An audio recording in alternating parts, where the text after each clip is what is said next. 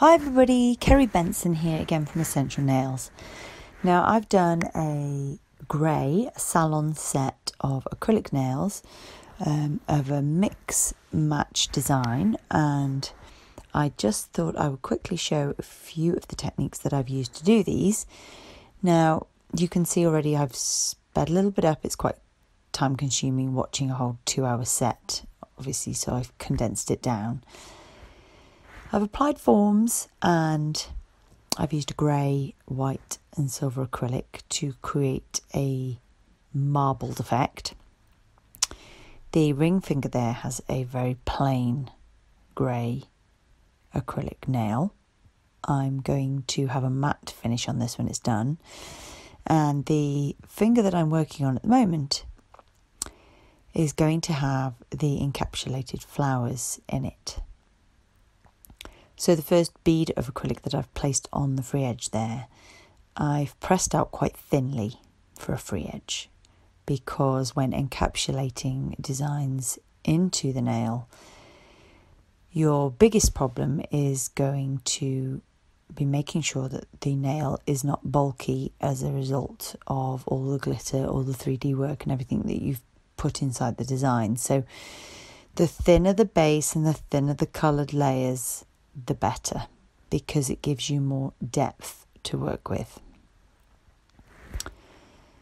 So I'm just adding a little bit of shimmer and some glitter and moving it about a little bit. And this is just a colour base layer. It's very, very thin. So I know that my client is going to have these nails soaked off, but ultimately, if I was to do this every time, I would probably use a very thin layer of clear against the nail plate first, as this means then when you're filing off for your next set, which is a redesign, you're obviously not going to come into contact with the nail plate again.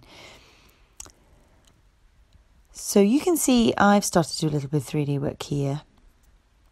This is the high white acrylic from Essential Nails. Now this high white, it's got a very, very strange consistency that I've not managed to find in any other acrylic brands before. It's a little bit plasticine-like in that you place it on the nail and you can start working it almost immediately. And it does hold its shape, but it also gives you quite a large window of opportunity in order to manipulate it and work it into the shape that you want it before it sets.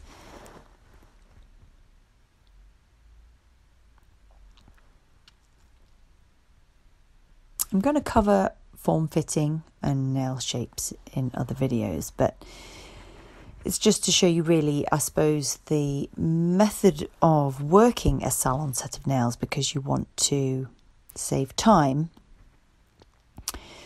You need to get yourself into a routine and be quite methodical with your method. So the prep obviously will be done on all 10.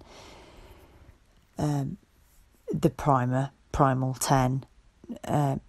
Tip if you're tipping, or form fitting if you're going to use forms. It just saves time in the end. Even if it is a mix match set, it's a case of working your way across the hands. You do have to prior plan in your head so that you can keep track of what you're doing.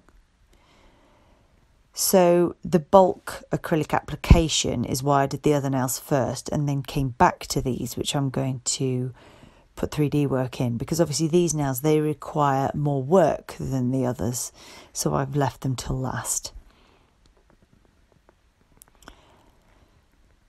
So you can see I've pressed out all of the acrylic using the belly of my little brush. The centre of the flower requires my brush to be more upright at a 90-degree angle.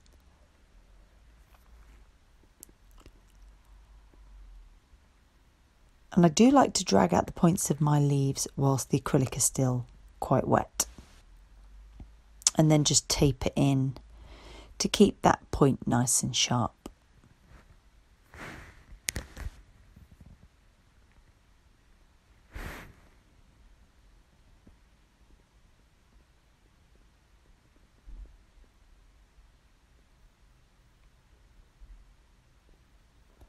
I'm going to be doing a second one, and I've sped the video up obviously because 3D work can be quite time consuming.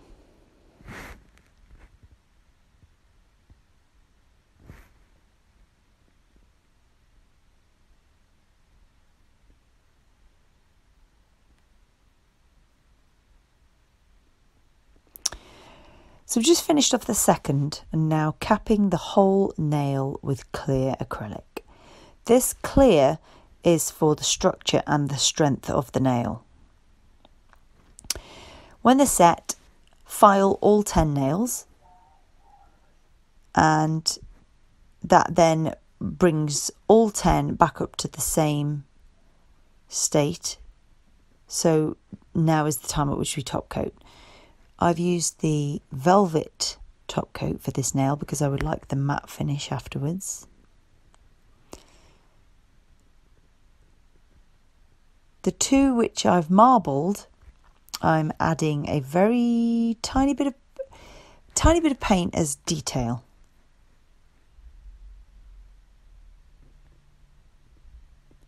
You don't want to press very hard, you just want the very tip of the brush, just the bristle, to just gently brush across the surface of the nail, and for them to be quite jagged and random, just to sort of imitate the lines at which you find within marble.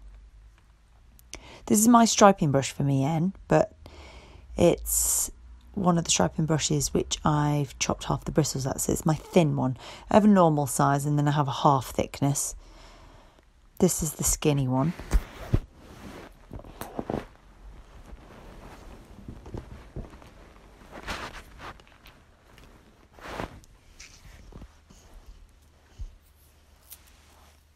I've used white and black paint.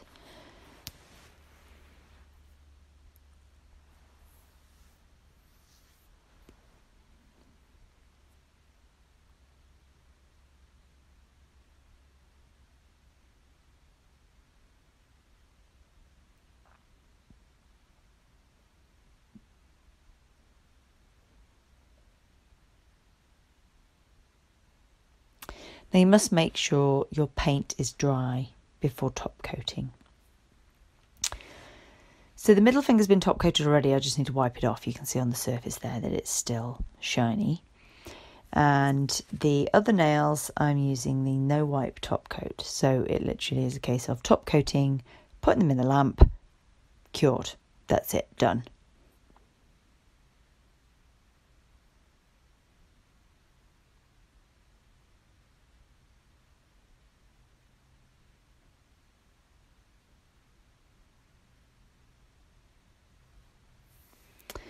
There you go. As soon as you apply the top coat to the encapsulated art, you can see it through it like glass. And the last marbled nail here.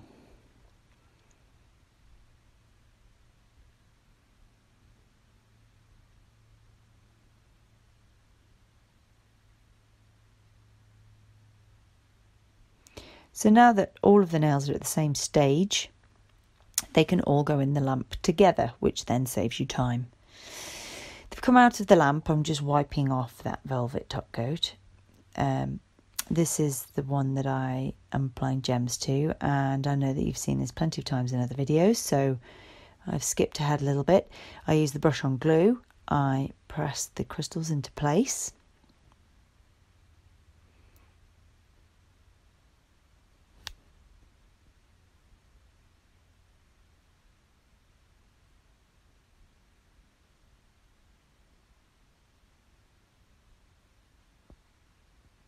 And then when I am finished, I do like to get a tiny detail brush and brush around the crystals with a little bit of top coat just to make sure they're sealed on.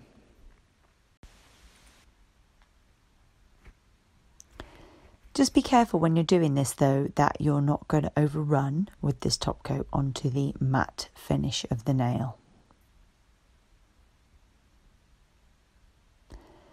So there's just the final touches, sealing crystals on.